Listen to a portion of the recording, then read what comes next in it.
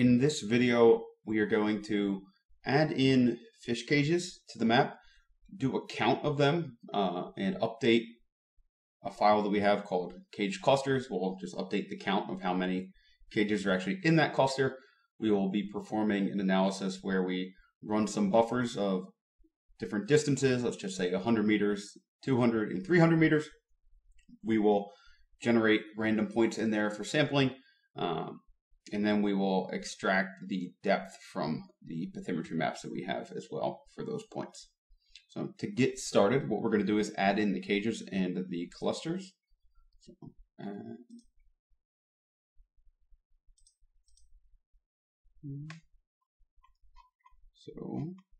let's grab those.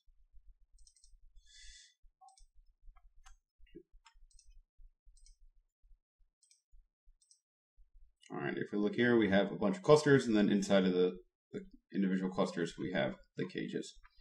So let's come back, and we will take a look at this cluster itself. So when I right-click and open up the attribute table, we got a lot of information here, each cluster, number of cages, things like that. So let's go ahead and let's just update the cage count if we see here. So I'm going to select this, I'm going to open the attribute table, and then I'm going to come down here and show the selected features. Right now that is null, so there are none, or there is no count, so to say. So let's go in and start counting. So it looks like we have a couple areas here. So we'll do a quick little count. We have 16 there, 21, keep zooming out, and we'll zoom back in. 21, 25, 30, 32, 34, 38, and looks like we're going to get 42 cages total. I'm going to right click and come back into here. So change this. Show selected features, and we have cage count. We'll change that to start editing first. Now we can update the cage count and do. There are 42 cages inside of that cluster. All right, stop editing. So we went ahead and updated that, and that's how we can just do a quick count of the cages that we have. And now let's take a look at these cages in particular. So I'm going to just turn off this cluster. And click up here. I'll draw this a box, and I'll select them. Notice that they turned yellow. I'm going to save these cages. Save the selected features. And I'll call these my selected cages. That's the file we'll save. I'll go ahead and click OK. Give me a quick overwrite. When I turn this off, I notice we still have those cages. So I'm going to get rid of these now that we have a file called selected cages. All right. Remove that. And what I want to do is create almost like a little square around each of these cages, because we're going to end up buffering these out, but because they are individual features, we will get a bunch of buffers. A buffer would happen for each cage, so we can either dissolve it or already. So we'll go ahead and create that square. We'll come into here, and I'll do create a new shapefile. I'll call this cages extent. Save. Click the geometry type, and we'll do a polygon. And we'll set that to here. Go ahead and click OK. We now have this new file. And I'm going to turn on editing, and I will add a polygon. So basically, we're just going to do a quick little square around that. Alrighty, and we'll come over and do that for the following cluster as well.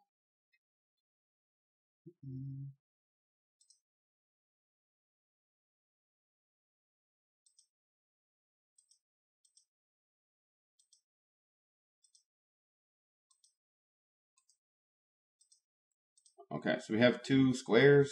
or not squares, but 2 polygons. And we're going to run a buffer on both of those.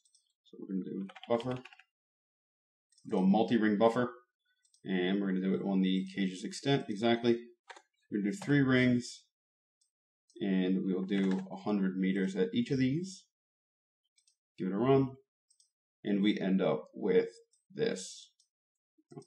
We have a file that now has 3 different rings on it, each of them 100 meters apart from each other. Okay. I would go ahead and generate random points inside of these, but if we see here, part of these rings go onto the shoreline. I do not want it to put points in an area that we can't actually sample. What I'm going to do is bring in the shoreline. So let's go ahead, add vector, and let's grab the shapefile. Go ahead and add that, and here we go. This is our Lake Victoria polygon. I'm going to zoom in. We notice the base map's slightly off from the shoreline that we have. That can happen just based on whatever imagery you use to create the shoreline in the first place. But let's go ahead and do a clip. So I'm going to take the multi-ring buffer, and I'm going to take the shoreline, and we'll do a clip around that. And we now see the difference. Right? So this buffer, these areas are now all within the shoreline. What I'm going to do is just kind of get rid of some of these, just to kind of clear up our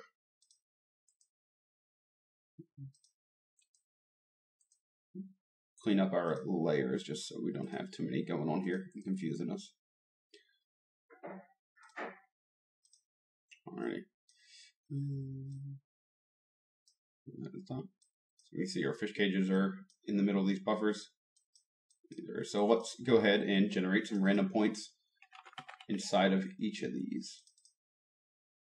So in each feature, what we want to do is have 10 points.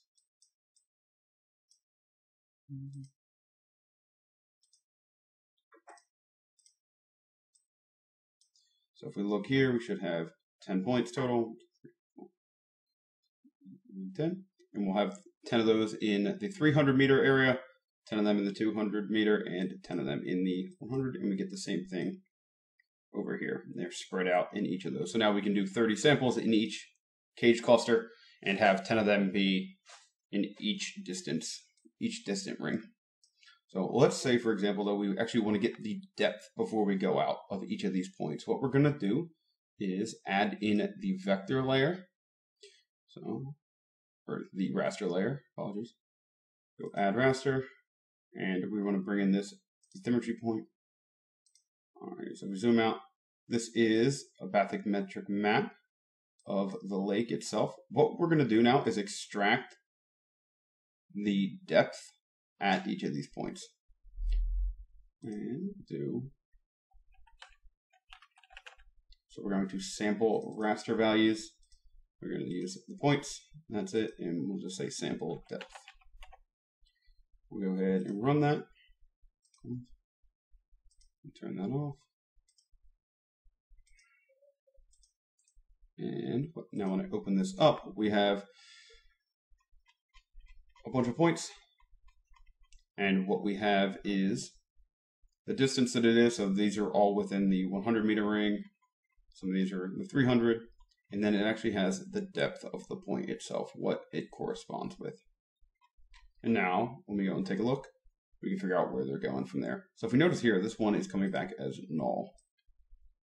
And we see right there is where that's at. If we look, that's right on the edge of the raster that we have. So it didn't pick up any value, and that's going to do the same thing. What we could do is rerun it, and we can move that point in just so it picks up. So let's go ahead and actually, let's do that.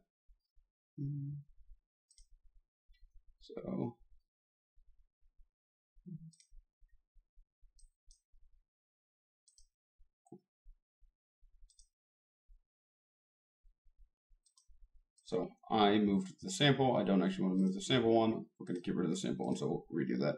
Just go ahead and turn on editing for that one. Edit that vertice. Let's drop that in there, and same with this one. Cool. All right, we'll save that. We'll get rid of this, and we will rerun it. All right, sample raster, random points. And I just call that depth.